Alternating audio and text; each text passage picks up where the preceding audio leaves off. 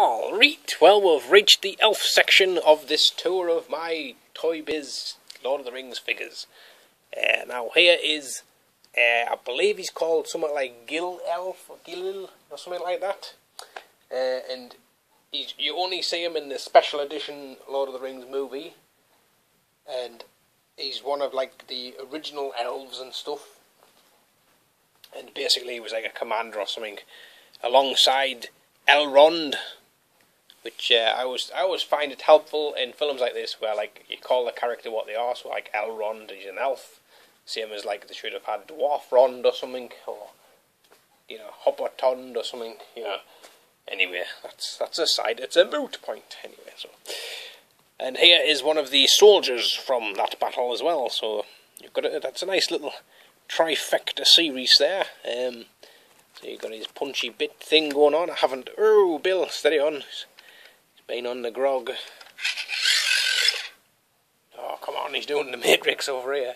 Right, there we go. I'll just wedge him against me too. And this one kind of does a backwards punch. What's behind me? I don't know. It's an elf. Because it's the elf video. And this one has a punch. So that's them three. And then moving into the more modern periods of the actual film, here's Elrond in his kind of brown dressing gown. Looking all serious. And his daughter. That's Eramir. It's not Eramir, it's Arwen. What? Eramir is a bloke. Well, Liv Tyler is a bit like.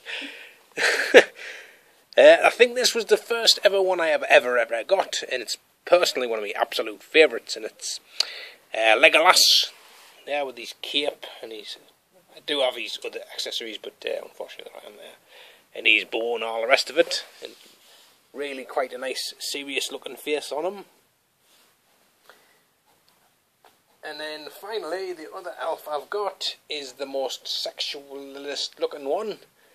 And it's Gladriel. There you go. And she did come with this horrible kind of cloth cape thing, which just looked like she was in a blooming sack. So I kind of pretty much got rid of that.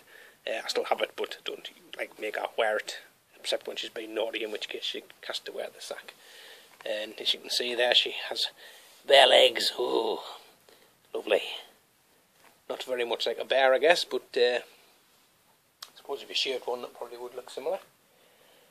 And I do have one of her alternate kind of figures. And there she is when Frodo offered her the ring. And she had a right paddy on, go and get, I didn't want it. And then was chuffed to bits, get, oh yes, aren't our class. I knocked that back, mate. I'm not going now all the way at the Helm's Deep to fling that into a lava pit. No. That's what hobbits is for. You didn't keep a hobbit and bark yourself. Right. There you go. And that's the wizards. Not the wizards. It's not. It's elves. That's the elves that I've got. Stay tuned for more Lord of the Rings.